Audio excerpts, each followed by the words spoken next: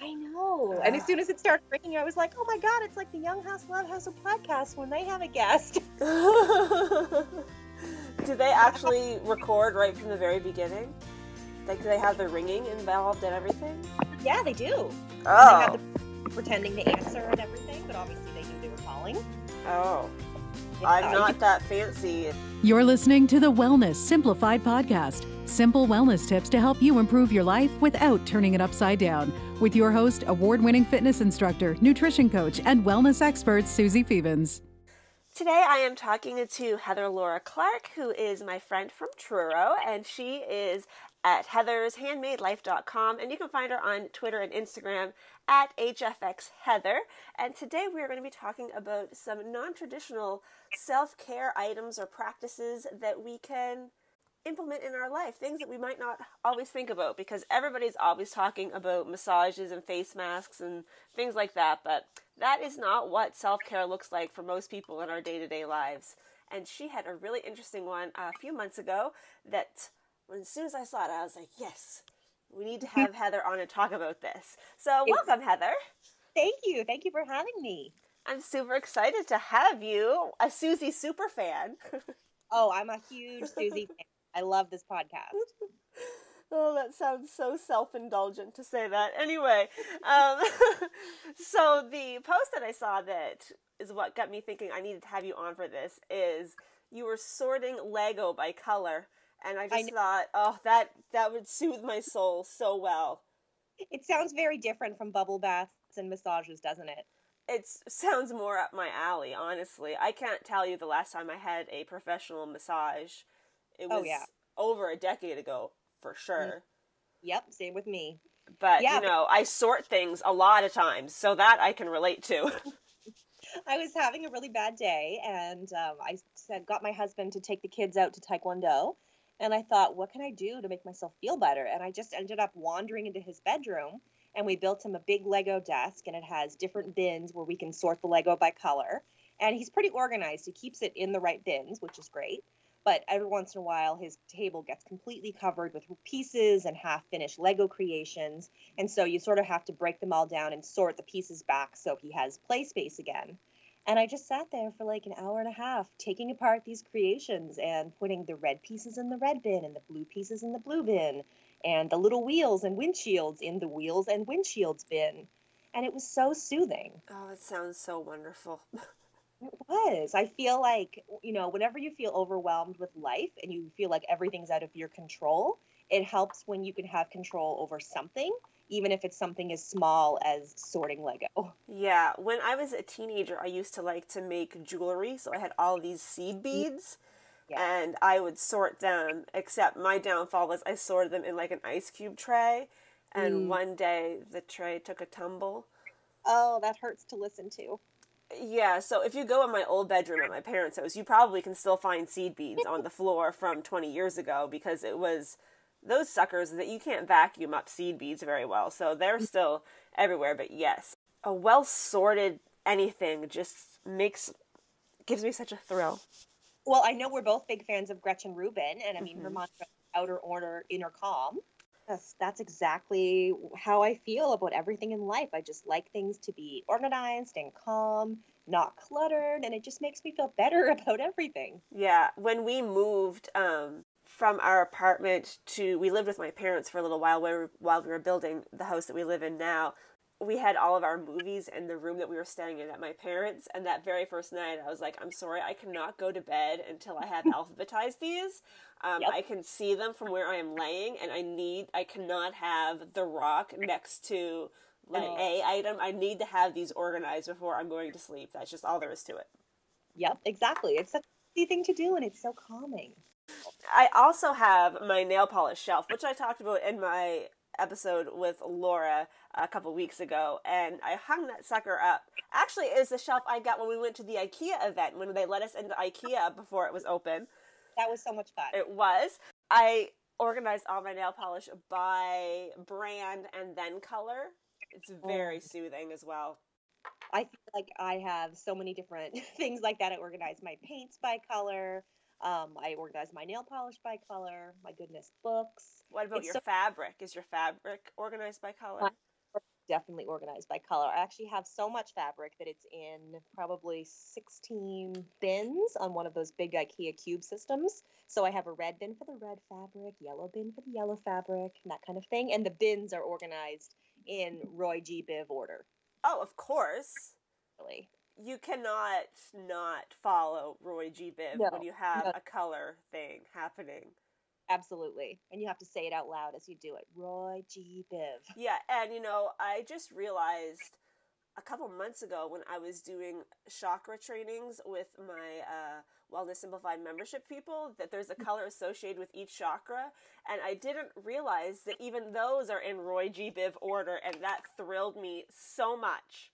Oh, that must be so beautiful to look at. Yeah, when I realized that chakra 1 starts with red and it just goes up, and I was like, my life has just changed knowing that even the yoga people are following the Roy G. Biv attitude. And I know that that's what sparked me wanting to talk to you today, but Heather is a rock star, and she's put together a list of some other non-traditional self-care items. So do you want to tell us about some of those? I do. I kind of broke them into categories because, that's what I do as a writer. Yes. Most of my ideas are very creative self-care because I'm a creative person. I'm a journalist. I'm a blogger. I do a DIY column. I'm used to creating multiple projects every single week. And you're a painter, a sewer. You did your pottery. You did all sorts of things. So everything. So one of my big self-care things that I started last year when my youngest child started primary and I actually had more time during the day was I started taking pottery classes and oil painting classes and rug hooking classes because I never got to go to art school when I was younger. I went to journalism school. So now that I'm older, I'm in my mid-30s, this is my time, I feel, to sort of create that experience for myself. Which one is the last one that you took? Or are you in one right now? I'm not in one right now. Work has been pretty busy lately, but the last one I took was a rug hooking class, which I just love taking classes and learning new things. I think it's so much fun. And it gets you out of your own head when you have to try and learn something new. And that is a big part of self-care, is getting out of your head.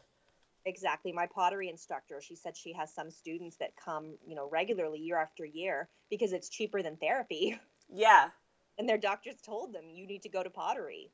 It's cheaper than therapy, and you get something lovely at the end of it as well, as in addition to the mental health benefits.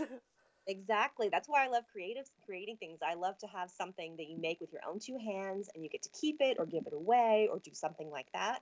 I mean, I love woodworking. I love building furniture. I love remaking furniture. I like to take furniture off the curb, sand it down, repaint it. I don't always keep everything that I make. Sometimes I make it for a client. Sometimes I make it for the newspaper and then give it to someone.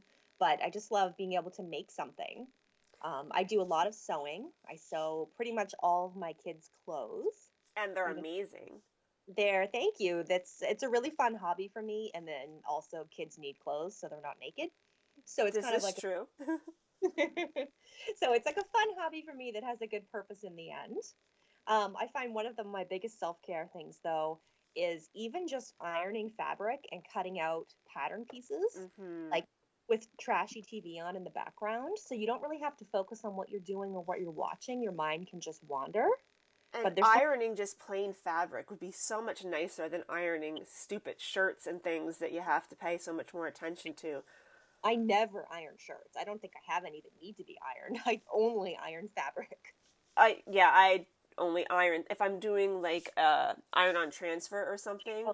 I will iron the fabric that I'm going to put it on, and then obviously when I'm doing the transfer. But otherwise, normal clothing, no. Yeah, ironing can be very soothing when it's fabric because it's warm and it kind of steams up, especially when you're ironing like nice crisp cotton.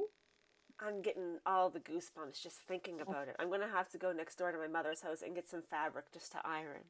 Nothing better than fabric. Going to a fabric store and wandering around, that is a huge self-care item for me. Yeah. It's just so beautiful to see all of the different colors and patterns and imagine what you could make with them. I also, I make quilts. I do hand sewing, cross stitch, embroidery. I love being able to just sit on the couch, watch a show before I go to bed and just be able to work on something like that while I'm watching. Okay, so cross stitch is not a soothing item for me. I I don't know why it makes me so angry. I think it's because it's so slow moving. I don't know. Embroidery, I am totally happy with, but cross stitch for some reason, and this goes back many years, it just makes me crabby. So I'm out of cross stitch, but Yeah. embroidery, I'm all in on that. Embroidery is more rewarding. It is faster than cross stitch for sure, but I Yeah. like the mindlessness of cross stitch where you can sort of, do your X's one direction and then just go back and fill them in the other direction and you don't have to think about it. As long as you're paying attention to your pattern. And that's probably where I get in trouble, is I start forgetting to look, or I mess it up and then I get mad, but... No, for sure. I know my husband recently, for his self-care, he started doing jigsaw puzzles on our dining room table. And it just drives me crazy to watch him because I think you're spending hours and hours doing this and you have nothing to show for it in the end. Yeah, you I just have to pick it back apart. Yeah. Like that, I just couldn't do that. It makes me so frustrated because my self-care items when I'm creating something, I mean, it's something that you can keep or someone can keep. Yeah, and I always think it's nice that if you have something specific going on in your life and you can relate the thing that you made to that time in your life. Like, I have a number of paintings from the year that my 2 cats passed away, and I have one that I did the day before Pico had to be put down, and every time I look at that, I think of him. No, they can have so much meaning in them for sure.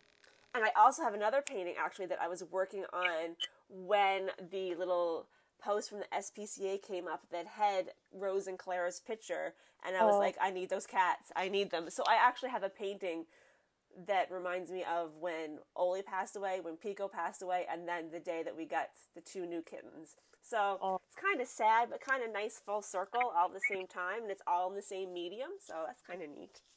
Oh, that's really nice. One of my other weird self-care items that I started doing recently is I found this website where you can play retro computer games. And I was really into computers as a kid. I had my own like old school, probably weighed 50 pounds laptop when I was 8. And I used to play Jeopardy and Wheel of Fortune and all these super old games. I remember those ones too. And then later on, like Jill of the Jungle and... Yes! I had Jill of the Jungle! Yes, well, you can play it for free online. It's super fun. So sometimes if I'm having a really bad day, I will take 10 minutes. I will go and do a round of Jeopardy. When I was a kid, I had memorized all the questions and answers. I do not still have them in my memory, but sometimes one of them will pop up and I'll be like, I remember that from when I was 8 or 9. Yeah, isn't that funny? I have my Game Boy still from 1990 whatever, and so I still have all of the original Game Boy games, like the original Tetris and the original Super Mario for Game Boy and Castlevania and a couple other ones that I can haul out at any moment. Oh my god, that's the best self-care. You should totally do that. We usually get to it when the power goes out and we have nothing to do, and we're like, all right, Tetris championship going down right now. That's amazing. I feel like a lot of self-care is, nostalgia and things that you liked when you were a child can still bring you comfort. I also discovered recently the site archive.org, and you can find out-of-print books that you could no longer buy online or no longer find in your library. And so I found this series that I loved as a kid. It's called The Girls of Canby Hall, and it's about girls at a boarding school in the 80s. How did I miss this? Oh, yeah. That sounds like it would have been right up my alley. I was a big Sweet Valley Twins fan. I didn't like Sweet Valley High. I read one book and somebody got raped, and I was like, nope, not for me. I'll go back to the 13-year-olds. But I had every single Sweet Valley Twins book that was ever made. Interesting. I was into the Babysitter's Club. Yeah. You know that they are making, I can't remember if it's a movie or a series for Netflix. It's the Babysitter's Club. Oh, it's a series. I'm in a Babysitter's Club fan group, and we all talk about it. Oh, Heather, I love that. Do you know when it's coming out? I don't think that they have done even the casting yet. I think come on, guys. No, don't announce that if you're not going to have updates for us people. Exactly. No, that's another one of my self-care items is this Babysitter's Club podcast. It's called Babysitter's Club Club. And it's 2 guys like in their 30s who each episode they read a different Babysitter's Club book and discuss it. Amazing. And that brings so much happiness because I was obsessed with those books. That sounds like, what was it called? The Gilmore Guys? A couple guys that watched all of the Gilmore Girls and did a podcast about each episode. Yep, exactly like that. Yeah. But things like that, I mean, they made me so happy as a kid. And so even now as a 35-year-old, I mean, they make me really happy. The podcast makes me happy. I love being able to go on this site and find these totally old random books. Like Baby Island was another one I read recently. It's from the 50s. I don't even know what that's about, but it sounds very interesting. It's about two 12-year-old girls, or they're like 12 and 13, and they get shipwrecked on a desert island with 4 babies to take care of. Oh, that's a nightmare. But they're so happy because they love babies, and it's a really cheap little book set in the 50s. I'm glad they're happy because I would have just been at my wit's end. Be like, oh, these babies, what am I supposed to do with them on this island? They give them coconut milk. Well, that's very ingenious for the 50s. I know, and they also had tinned milk and tinned beef underneath the seats of the lifeboat. Obviously. They couldn't have them die in the book. Well, no, that would have been, even to let a baby die would have been terrible. Yep, no, it's a very strange book, but it was really nice to be able to read it again. So I have a very strange book that my great aunt gave me before she passed away, and it was published, was it the early 1900s? I can't remember. It's the most odd book I've ever read in my life. It was written for children. It makes no sense whatsoever. Like, I don't think they had an editor. They were just like, oh, this looks all right, and they published it. But every once in a while I sit down and read it because it is just so odd, and I find it so fascinating. My goodness, that's interesting. Yeah, I'm going to have to find it. I can't even think of what it's called right now, but it's something very odd. Well, I mean, I'm also a huge fan of reading. I love your Susie Reads a Lot account. Gives me lots of great ideas. I am still fully invested in To the Boys I've Loved Before series. Oh, yeah. I just finished the 3rd book, and I am a 37-year-old completely and utterly invested in these 16 to 18-year-olds' lives. They cannot make the next movie fast enough for me. I am having a lot of issues with the fact that it is not ready right now. Yeah, I'm very invested. I need to read something else because it's becoming unhealthy, I think. I'm reading Busy Phillips' autobiography that you recommend. Oh, yeah, that was good. Yeah, very good. I like celebrity autobiographies. I actually didn't know who she even was. Really? I know. Oh, I feel bad, but I didn't. Then I remembered her from Dawson's Creek. Yes. But I didn't even realize she had the Busy Tonight Show. And spoiler, at the end of the book, she talks something about wanting to be a talk show host. And then she's like, and here we are. And I was like, so where are we? I don't know where we are. That's amazing. I really loved her on Cougar Town, too. One of my weird self-care things is I don't watch a lot of TV. I'm pretty busy with all of my crafting and everything that I do with work. But when I do watch TV and I'm by myself, my guilty pleasure is watching it with the captions on. Oh, yeah? I love to see every single word. And sometimes when you're just listening, you don't catch everything, especially if someone's talking really quickly. Mm-hmm. And I love to see like every single word that the writer wrote.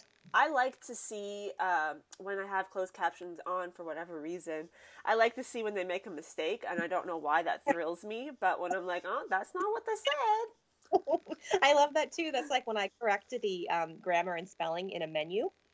Yes. Well, you can correct lots of grammar and spelling in anything I write, because I do not proofread for the most part. It's not that I don't know grammar or spelling. It's just that I can't be bothered because I got too many other things to do. So I'm like, if people have a problem with it, they can just move on. I got to get this out and move on with my day. Oh, absolutely. I find sometimes even when my friends text me, they're kind of nervous. They don't want to make a mistake because they know I'm going to notice. And I'm like, it's fine in texting. Yeah. Fine in texting, but I think the closed caption people should be a little more careful. Yeah, I can give them a little bit of leeway if it's live. Yes, for sure. But that's it. Yep. Sometimes baking is a really good self-care thing for me. Same. I like to for like my kids and my husband, and I bake for the neighbors. I actually hate cooking, but sometimes I find I'll actually take a break from my work mid-afternoon and like start dinner, and that does make me feel better because I know it's something that I have to do. And then supper comes and it's ready. Exactly. And then it Yeah. gives you because you're like, oh, wow, look, it's all ready. I'm a big fan of the slow cooker. Put a lot of things in there. Sometimes I even feel really accomplished if I think to put, if we're going to have steak for supper, if I put it in some marinade, then I feel like I've won the day. Oh, absolutely, Yeah. because you're being proactive. And then it tastes better, too. Exactly. Self-care for me sometimes is like making lists of things that I have to do, things that I have to buy. Just sort of doing that makes me feel calmer because I feel like I have my act together. Yeah.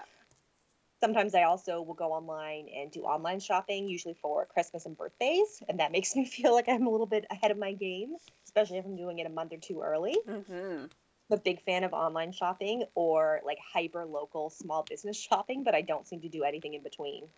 I mostly buy everything at the grocery store. If I can't get it at the grocery store or on Amazon, I probably am not buying it. I don't go to the grocery store. I do the online pickup. So I don't even in the store. Which means like grocery shopping is actually one of my self-care items because if I'm grocery shopping, I can't work. And it's so easy for me to fall into working, replying to work-related texts or messages or anything like that. And if I'm grocery shopping, I'm not doing any of that. So that is one thing I do enjoy grocery shopping because I also do it usually on Tuesdays after my morning class. So it gives me a little break before I go home and jump into the next part of my work day. Otherwise, I will work from the time I get up Tuesday until after Zumba's done at 7:30 without taking a break aside from shoving some food in my face. So I do enjoy grocery shopping because it forces me to step away for a few minutes. I also like to go to Winners and just do a few loops around, even though I very rarely buy anything because, again, it just prevents me from anything that can keep me from working for a few minutes usually is on my self-care list. Yes, that's such a good point. I feel like, I mean, I'm self-employed as well, and I also have a tendency to work every available moment. So I feel like self-care is even more important for people like us because we need to have those things that make us stop working. Yeah, and where I work every evening and during the day, I find it really hard to take a chunk of time in the middle of the afternoon. It just feels so wrong to me. So if I can have those forced times like grocery shopping or going to an osteopath appointment, then I have to stop. So, oh, totally agree. I know. I feel like during the middle of the day, I mean, I have the flexibility that I could stop working for a while and do something else, but I feel so consumed with guilt because I'm like, it's 2 p.m., it's 3 p.m., the rest of the world is working. Of course I have to be working. I know. When reality is, I often work on the weekends or on the evenings too. So, I mean, I should feel better about taking that time off self-care, but it's hard. It is hard. You feel like by doing that, you're sacrificing your income and, you know, maybe you're disappointing a client by not being available for them every second. But one of the things that I feel like I have to keep reminding myself. Yeah, same. Do you find putting on makeup is self-care for you? Because it definitely is for me. Yeah, 100%.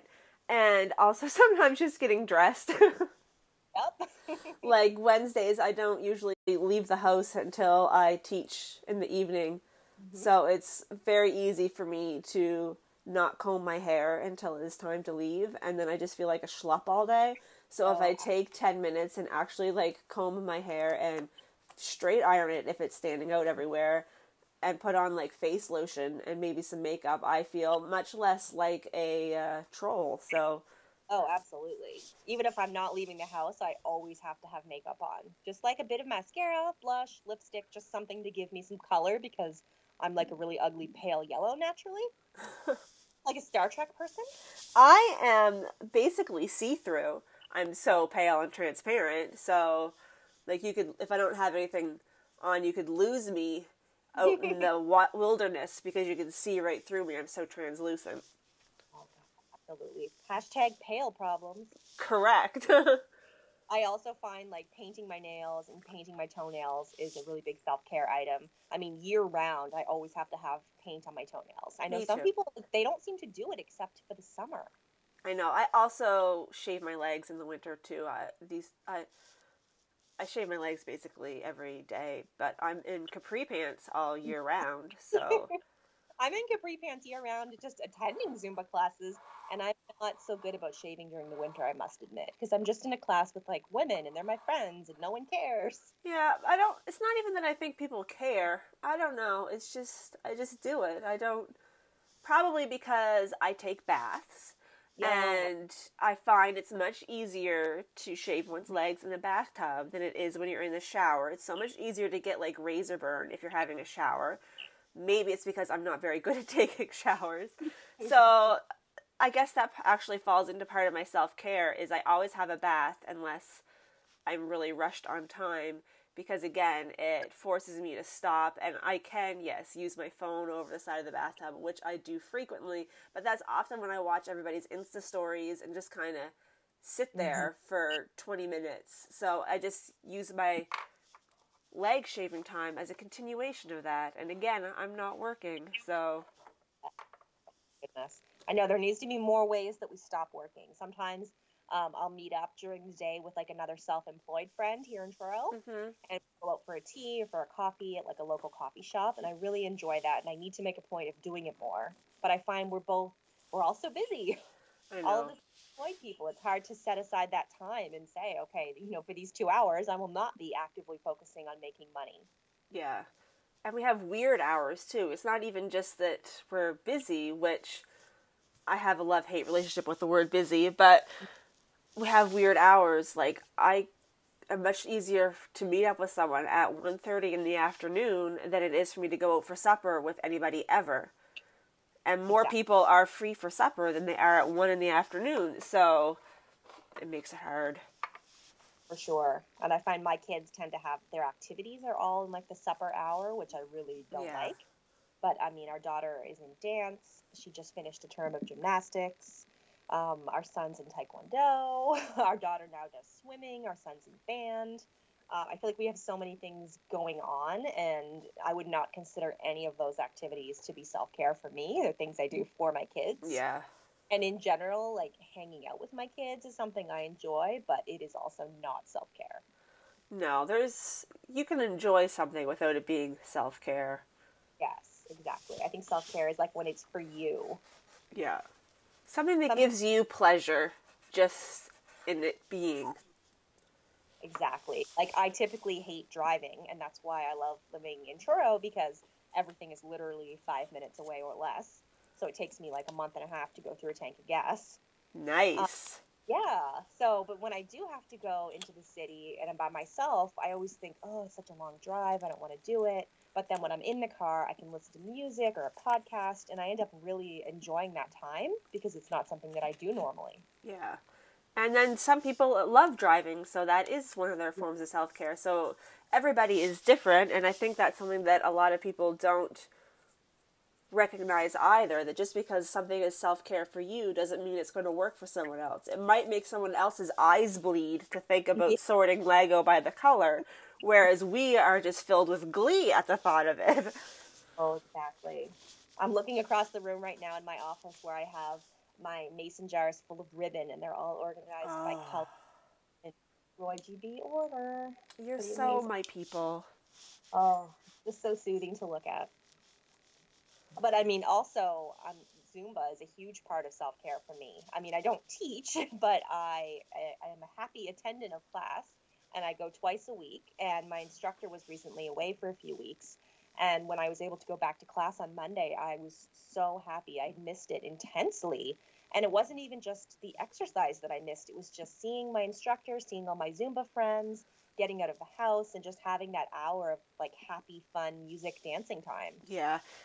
Even I, after last November when we had all those snowstorms, that week of winter we had in November, I went an entire week. It was either 7 or 9 days without teaching a Zumba class, and that was the first time I've been a Zumba instructor for 9 years now, so it was the first time in 9 years I had taken that much time off from it, and it was nice. By the end of it, I did miss it, and I was super happy to get back.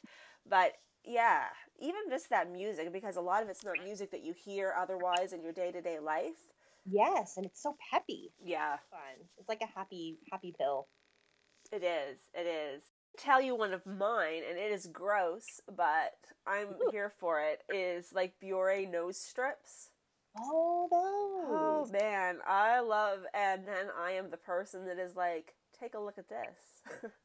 After I pull it off, I'm like, look at all the stuff that just came out of my pores.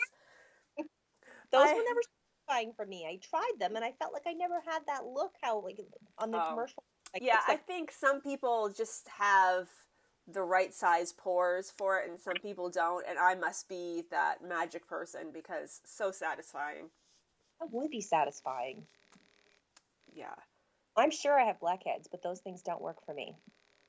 Yeah, I think, like, I have fairly large pores on my nose, so I think that that's probably why it just hauls it right out. But you probably can't get enough contact, maybe. I don't know. Heard. One of my weird ones is sitting on my basement stairs in the dark and scrolling through Pinterest. Isn't that specific? Yeah, but I often will stop my car and then just sit there, not doing anything. Just sit there. Yep. Or after I get out of the bathtub, I go and my pajamas are usually in our bedroom, so I'll have my bathrobe on. I'll go lay on the bed and I'll just be there like staring at the ceiling for like 15 minutes. And my husband will come along and he's like, are you just laying here in the dark? Yeah. Laying there in the dark is great, or sitting there in the dark. Something about the darkness. Mm-hmm. It just means that you can sort of like shut your mind down. Yeah. It takes away a lot of that ocular pressure too. It does. I also I'll sit in the dark and I'll scroll through my camera roll because my camera roll seems to be a snapshot of my life because it's the pictures I take, but it's also, I'm really big on taking screenshots. Mm-hmm. So if I see something that I want to do or something I want to download, somewhere I want to go, I take a screenshot of it so I remember, and then I'm constantly scrolling through my camera roll and being like, oh yeah, that was funny. And sometimes I'll just take screenshots of text conversations that I want to remember, because eventually you're going to have to delete your texts, but you could have a really fun photo of the text that you can look at years from now. I have a lot of weird screenshots of peculiar things myself. I'm sure we all do. I think so. But do you back up your photos? One of the things that's made me really happy lately is I started using Google Photos. Mm-hmm. And I'm a Google fan, but somehow I hadn't used it until recently. So it automatically backs up the photos from my phone to my Gmail account. And so I could take a picture on my phone and then 2 seconds later be on my computer and easily access that photo. Yeah, I do that. And the only thing for anyone listening, anyone who sets this up, just make sure that you have your settings so that it's only going to upload when you're on Wi-Fi. Or you could have a very big data bill. That is important to know. Check mine. I think the default now is to just do it on Wi-Fi, but yeah, just go into your settings and double check it. It's life-changing to know that, if I drop my phone in a toilet tomorrow, I don't have to worry about losing, the 10,000 photos that are on there. I know, yeah. And I do also back up my phone at night through iTunes or wherever. And the last time my husband upgraded his phone, they were like, do you have your phone backed up? And he was like, I don't know. And they looked and he didn't. And it took 6 hours for his phone to back up. Oh my God. Because he had never, ever done it. And it was a friend of mine who was working there. And she's like, who doesn't back up their phone? It was him. That was who. Oh my God, that's funny. Have you ever done any scrapbooking? I did. I have, when I was a kid, we did scrapbooking, but it was not nearly as fancy as scrapbooking is now. It was like a manila journal and you glued your stuff on it in the end. I do have some things, I did one of our wedding, and I have a couple other ones that I have done, but I don't know, it's a little bit too finicky for me, I think, and I think it gets a little bit costly sometimes when people are always buying all these things and you get sucked into one of those ideas that it has to look a certain way. So I have a lot of scrapbooking paper and accessories, and I often use it for things that are not scrapbooking. Yeah, absolutely. I feel like scrapbooking had a moment 10 years ago. Yeah. So when my son was a baby, I was hardcore into scrapbooking. I did a scrapbook for every month of his life for the first probably 18 months. Man, and then you go. And then I was like, wow, now I have 2 kids under 2 and I have no time to scrapbook. And so she doesn't have any scrapbook. Yes, so you have one child who's going to grow up and be like, how come there's no pictures of me? Exactly. It's second child syndrome. Mm-hmm. But I realized I couldn't scrapbook anymore. I still do have plans. I want to make like a Christmas only scrapbook that I add like 1 page to every year because I feel like it's manageable. But I started making photo books also when my kids were babies. And then I do one photo book every year for their birthday. And now I am like 2 years behind that. Oh, well. But at this point, I am going to get caught up because they love having these hardcover, shiny photo books. And we have them in our living room. Their friends look through them when they come over. It's really cute. It's just something that it's one of the many things on my list that I feel so good when I finish the book and order it.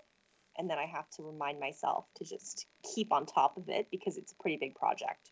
Yeah, so actually, one of the reasons, the main reason I started my Susie Reads a Lot Instagram account is because I listened to an episode of What Should I Read Next, which is one of my favorite bookish podcasts, by the way. And the girl there had started a single Bookstagram account because she orders chat books. They're the ones that are just of your Instagram photos. So a couple times a year, she gets hard-covered books that's just every book that she's read of the year, so she can look back at it, and she said her friends like to look at it, and you can read some of her comments about what she thought of the book, and I was just like, oh, I need that. So that's why I started it, was so that I could begin to get these little books printed off so I could have a little visual reminder of what books I read in the run of a year. So that's super nerdy, but kind of fits in the self-care. That's very cool. Have you ordered one yet? I have not, because I'm lazy, and also I can't remember how many books I need to have read. I can't remember what the cutoff is. I feel like it was 40, so I have to wait till I get 40 books for this year, because I was waiting to start January 1st. I didn't want to have a book that started like November through February. That just hurts my heart. So I should be doing one soon, I think. Well, that's a great idea. I haven't ordered a chat book, but I've heard that they're great. I haven't either, but I'm excited.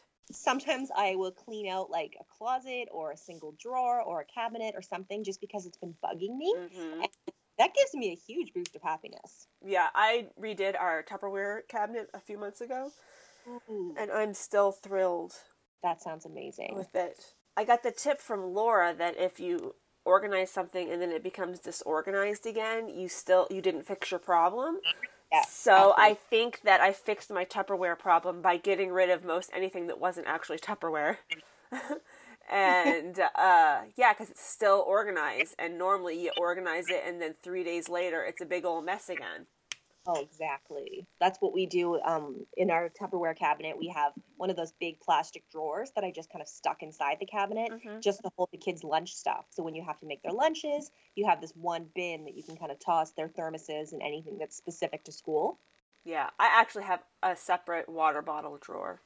Oh my goodness. I bet you have so many water bottles. My husband has a heart attack anytime I come in the door with a new water bottle. So I've just taken to not telling him. How many do you think you have? I've got rid of a lot recently, actually. I would say probably 15. I'm not sure.